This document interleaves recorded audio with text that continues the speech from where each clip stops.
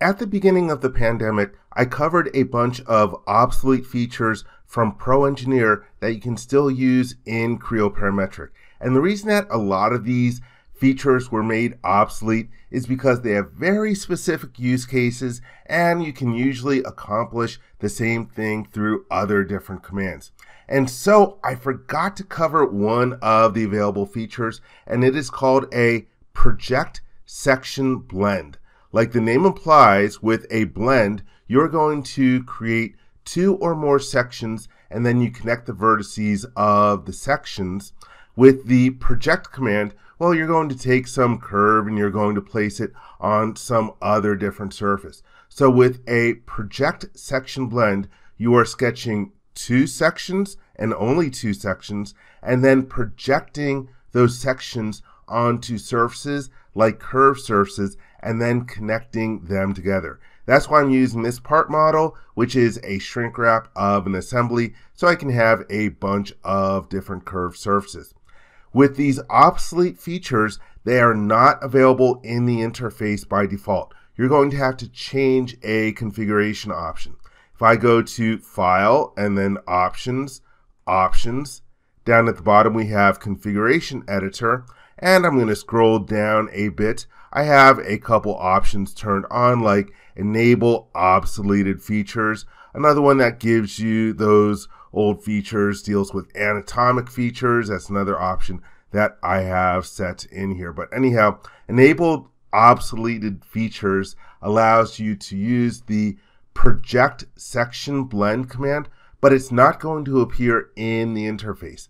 If you go to Customize and Ribbon, well, you could use, say, your Common tab or the Global tab in order to add those different obsoleted features to the interface. Let me cancel out of the Options dialog box. I'm going to go to My Common tab, where I've added some groups for the obsoleted anatomic features and obsoleted features. Here is the command for project section blend, and you have two different choices. You can do solid or thin. Well, let's start out by making a solid feature, and this is going to open up the old Pro Engineer 2001 model dialog boxes where you have a bunch of elements and action buttons, and the elements have a status that tells you what you need to do. And so the first thing that I need to do is select or create a sketching plane for my sections.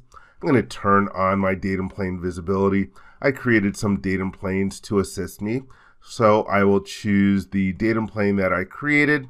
And now there is a red arrow on the computer screen. Back in Pro Engineer 2001 and earlier, you had to specify the viewing direction for looking at the sketch plane in order to orient the model in sketch mode and also to orient your sketch on the sketching plane. I'm going to flip the direction. I want to look in the other direction. Now I will click the OK button. And then for setting up your sketch, you had to choose a side of the computer screen, the top, bottom, right, or left, and then choose a flat plane or surface or a datum plane to face that direction. So I'm going to choose to face the top of the screen. I've got another datum plane I can use. Let me select that one. And so now I am in sketch mode.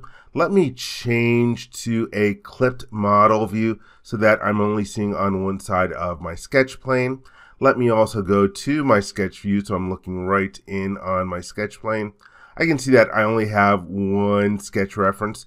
To make sketching easier for me, I will go to the References dialog box in order to add in one of my other datum planes as a reference. Let's hit the Solve button and then close out of there. And so now I'm going to sketch my first section. Let's use a center rectangle, and I will click on the intersection of my sketch references, and then let's make it about yay big, and let's change this to a value of 120, and let's change this one to a value of 200. So that is good for my first section. I'm going to change from my shading with edges view to a no hidden line view, just so that it's easier to see that on the upper left vertex, there is an arrow. The direction that the arrow points does not matter. The arrow is intended to bring your attention to what's called the start point. The start point in one section is going to line up with the vertex on the start point in the other section, and if the start points don't line up, you will end up getting twist in your feature. So it's important to know which vertex is the start point in the section. So I'm happy with my first section. To get to my second section, I can hold down the right mouse button, and then from the pop-up menu, you can choose to toggle section, and this will make the first section inactive, and I can work on my second section, and I'm going to snap into the same location, and I'm going to let the proportions be the same, and let me middle mouse click, and let's change this dimension. I'll use a value of 240. That's good, so I am happy with my two different sections. By the way, in the second section, you can see that the arrow appears on the upper left-hand vertex, so my start points line up. If you wanted to change the start point, well, you could select a vertex and then right mouse click and hold, and somewhere there's start point. Maybe it's in the back in the day, it used to be under the setup, like feature tools, and here's start point where you can choose a different start point. But anyhow, this is good for the two different sections. I will use the right mouse button to get to the check mark in order to complete my sketch. And now let me rotate the model. Let me turn off my datum plane display. Let's go back to shading with edges. I'm being prompted right now to select the surfaces that it will intersect with. Let me grab my message area and make it a little bigger so that you can see the prompt. Select two surfaces as intersection bounds. So for the first intersection bound, I will select that surface. Let me rotate the model so I can get to this other surface. I'm holding down the control key and I will pick that surface. Now it tells me that all elements have been defined. Select elements or actions from the dialog box. At this point, I will just click the OK button, and the feature is created between there. I'm going to repeat this one more time using the thin option, and I'll create a cross section to show you the difference between the two. So let's choose the thin option, and once again, I'm prompted for a sketching plane. Let me turn on my datum plane display. I will use this plane. Let's flip the direction and use the same reference to face the top of the computer screen. Let's clip the model. Let's go to our sketch view. And once again, let's add in a sketch reference. I'm just doing the same things I did before. And let's sketch in a couple of rectangles. Change the dimensions. Toggle section. Another rectangle, and for this one I'll just let it snap to whatever size that it snapped to. So let's hit the check mark in order to complete, and now it is prompting me to indicate the side of the entity in order to create the feature. In other words, right now it'll add the thickness to the outside. You could flip it to the inside.